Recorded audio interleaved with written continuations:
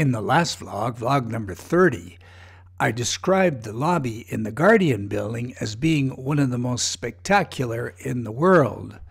Well, in this vlog, I'm going to go out on a limb and say that the Fisher building has the best lobby in the world with respect to a classical office building. All right, that's my opinion. You're viewing Detroit, America's Great Comeback City, vlog number 31 from Travels with Lobo.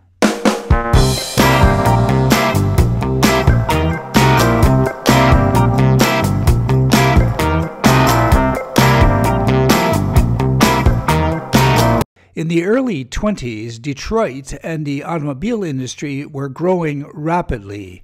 Real estate was getting expensive in the downtown area. It was thus that William Durant, chairman of the General Motors Company, looked outside the downtown area to build a new headquarters. He settled on a location just west of Woodward Avenue along Grand Boulevard. This area would be called New Center, not too far from downtown, up by Grand Boulevard and Woodward. Durand hired Albert Kahn, who would later be known as Detroit's architect, to design his building, and ground was broken in 1919, and the building was eventually finished in 1922, and it was called the General Motors Building. It retained that name until General Motors moved its world headquarters to the Detroit waterfront at the GM Renaissance Center.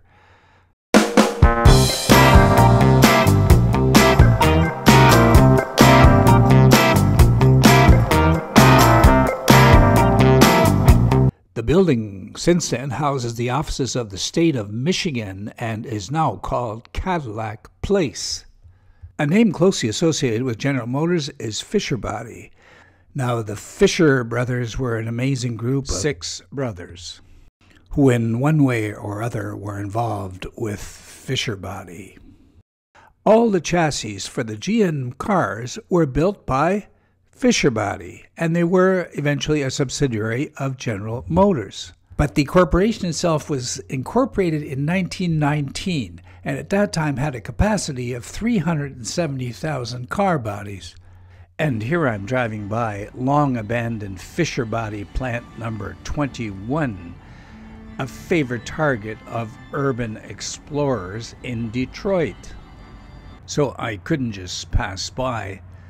Seeing this open door, I just had to go in and do some urban exploring myself. And as you can see, the place has been stripped of anything of value. Any copper tubing, electrical wiring, whatever of value is gone. And the graffiti from gangs is all over the place. So why not head down this way and explore? Well, it's probably not the safest activity, considering their car bodies were sold to many car manufacturers. Remember, in 1919, there were numerous. It wasn't just the big 3. And by the way, they were the first to manufacture a car body that was enclosed and thereby weatherproof. In 1919, they sold a 60% share of Fisher Body to General Motors.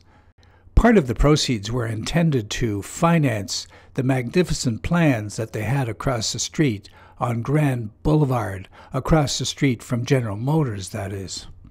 What better way to upstage General Motors than to build a magnificent building just across the street known as the Fisher Building? And why not go all the way and hire Albert Kahn as the architect?